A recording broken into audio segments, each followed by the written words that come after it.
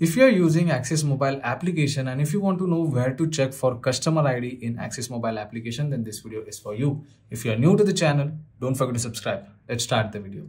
First of all, you need to open Axis Mobile application and then complete the login process. Once the application is completely started, this is the kind of basic interface you will be able to see on your mobile screen. You can check out your current balance over here at the top. You can check out the credit card details if you have already added the card.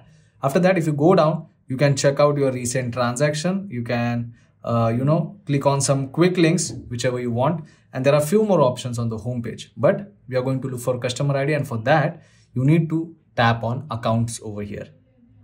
Once you select accounts, we are on the next page over here. Once again, you can check out your current balance. You can check out your account number. Again, there are some recent transactions shown over here. If you want to view the statement, you have that option. If you want your statement on email, you have that option as well.